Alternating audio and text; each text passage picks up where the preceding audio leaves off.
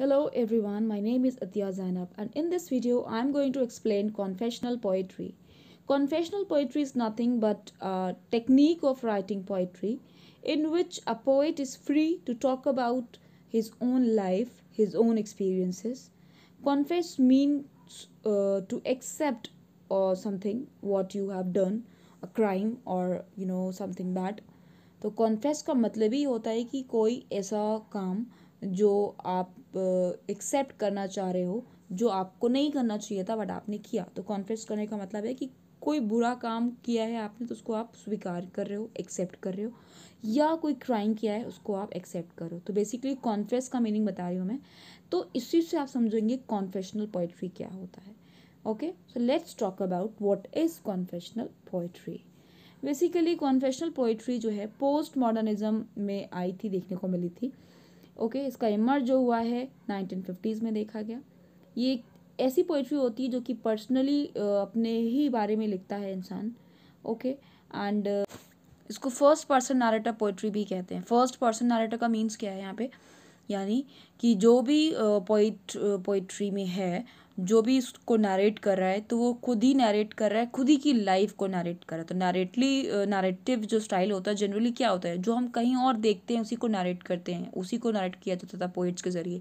But first person narrative का मतलब क्या हुआ कि मेरे ही साथ जो कुछ हुआ मैं उसको एक्सप्रेस करूँ पोइट्री में।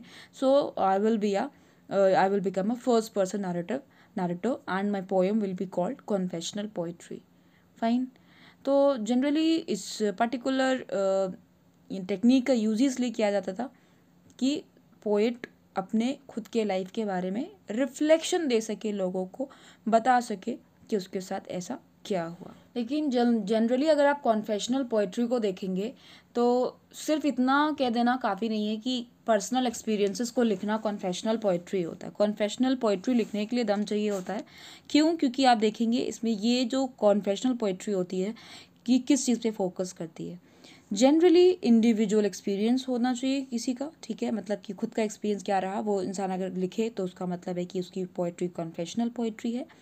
एंड जब वो साइकी को डिस्क्राइब करे अपनी पोइट्री में, psyche means the minds deepest feelings and attitudes. आपकी जो डीपेस्ट फीलिंग्स हैं, आपकी जो एटीट्यूड्स हैं, आपका ऐसा जो बहुत ज़्यादा गहरा आपके दिल में उतर गया है, you want to share that deepest feeling, सो उसे कहा जाता है साइके। तो जनरली ये थीम्स की मैं बात कर रही हूँ कि आपको कॉन्फेशनल पोइट्री में क्या क्या चीज़ें देखने को मिलती हैं।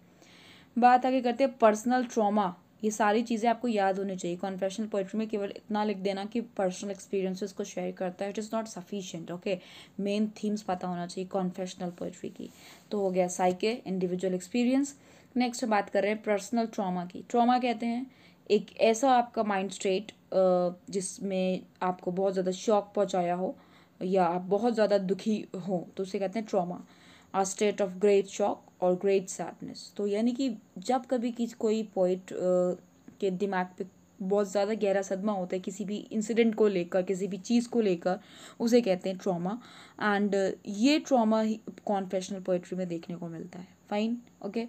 एंड यहाँ तक कुछ टबू मैटर्स भी देखने को मिलते हैं। अब आप बोलोगे टबू क्या होता है, तो टबू का मतलब होता है ऐसी कोई चीज़ जो आपको दूसरों के सामने अगर आप कह दें तो सामने वाले को बुरा लग सकता है या फिर एम्बैरस हो सकता है वो इंसान। ऐसे मैटर्स को कहते हैं टबू मैटर्स।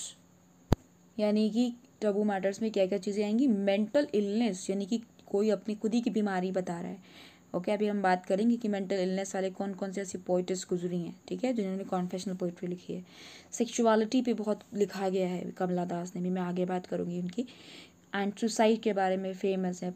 यहाँ तक पोइट ऑफ सुसाइड कहलाई जाती हैं Sylvia Plath. Okay, poet of suicide, yes. And poet of sexuality कहलाती हैं कमला दास। पोइट ऑफ मेंटल इलनेस कहलाती हैं Sylvia Plath and Kamala Das both.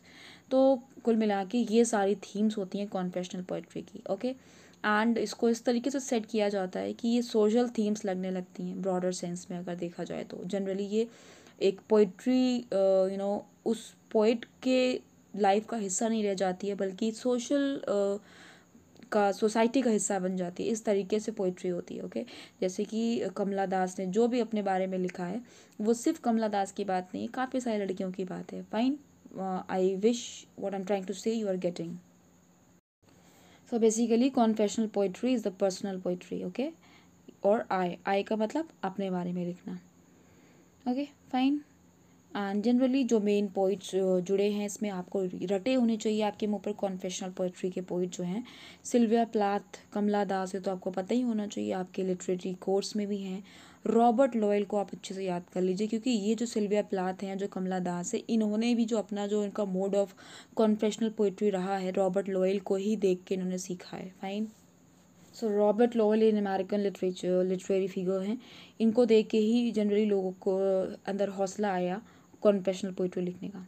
Anna Sexton and डब्ल्यू.डी. स्नॉडग्रास, ये भी फेमस हैं, इनको भी आप याद रखिएगा।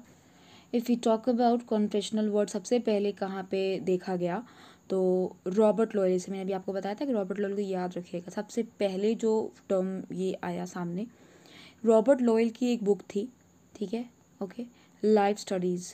तो लाइफ स्टडीज़ जो बुक थी, एक रिव्यूअर ने, यानी कि जिसने इस बुक को रिव्यू किया, आप रिव्यूअर का नाम आपको नहीं पता होना चाहिए, इतना इम्पोर्टेंट नहीं है, तो उस रिव्यूअर ने उनकी थीम्स को एनालाइज किया, तो उसको ये महसूस हुआ कि इनका जो लिखने का तरीका है, he wants to confess something, okay.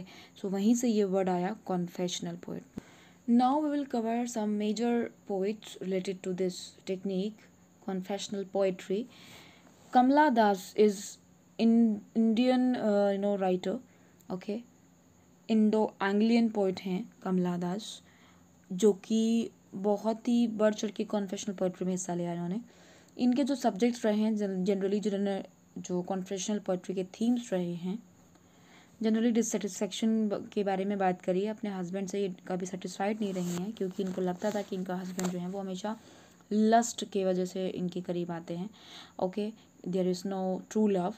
And इनके अदर मैन से कई सारे सेक्सुअल रिलेशनशिप रहे हैं, जिन पर इन्होंने खुला बिल्कुल ओपनली लिखा है, उस तरीके से लिखा है कि मतलब स्लीपिंग लवर्स इनके चेंज होते रहते हैं, लाइक शूज़ इन जैसे चेंज करते हैं सब, तो बहुत ही फुल्ली तरीके से लिखा है, ओके फाइन। तो इस वजह से एक सेक्सुअल रिलेशनशिप इनके माने जाते थे, क्योंकि इनको लगता था कि इससे इनको कंसोलेशन मिलेगा अपने सफरिंग से। तो कमला दास ने मेनली इन सारी चीज़ों पे लिखा है, तो आप समझ सकते हैं यही कहलाते हैं टबू मैटर्स, कि अगर इंसान पढ़े तो उसको खुद ही शर्म आ जाए, ओके। और कमला दास ने एक बड़ी बात उनकी सामने आती है कि कॉन्फेशनल पोइट्री इन्होंने यूज़ तो की है, लेकिन इनको कोई शेम गिल्ट नहीं है, without any sense of shame and guilt she has revealed her self, okay. In fact उनको अच्छा लगता था अपने को पेल ऑफ करने में, यानी कि अपने सीक्रेट्स को डिस्क्लोज करने में, fine. So she was very happy. Now we will talk about some Sylvia Plath. Sylvia Plath जो है एक अमेरिकन राइटर है, और उन्होंने जनरली जो लिखा है फ्रस्ट्रेशंस के बारे में लिखा है, बहुत ज़्यादा फ्रस्ट्रेट रहती थी। क्यों फ्रस्ट्रेट रहती थी? क्योंकि इनके जो फादर थे वो नाजी थे, जो इनको जो है उससे ग्रीक के हिटलर की याद आती थी, जर्मन के हिटलर की याद आती, सॉरी। तो इस वजह से वो बहुत नफ़रत करती थी अपने फादर से, एंड उनके जो हस्बैंड था वो भी बहुत अच्छा उनको नहीं मिला। सिल्विया प्लाथ के लिए बोला जाता है कि एक मिसफिट मदर थी, एक वॉयलेटेड वाइफ थी, इस तरीके से इनके बारे में बोला जाता है सिल्विया प्लाथ। क्यों? इनकी पोइट्री को देखने के बाद, ओके, क्योंकि इन्होंने अपनी पोइट्री में भर भर के अपने फ्रस्ट्रेशंस को, ऑब्सेशन मतलब पागलपने को दिखाया है। और डैडी में इन्होंने बहुत बुरी तरीके से अपने फादर को प्रति रिसेंटमेंट दिखाया है, बास्टर्ड तक बोला है, फाइन, अगर आपने पढ़ी हो तो डैडी।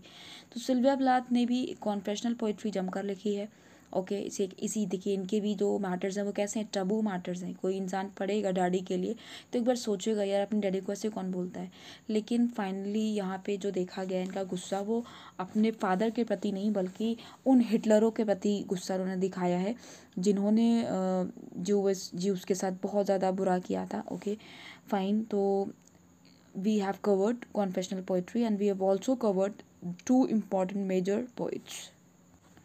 एक्सप्लेनेशन अच्छा लगा हो आपको तो प्लीज़ शेयर करिए, लाइक करिए, सब्सक्राइब करिए। Thank you for watching.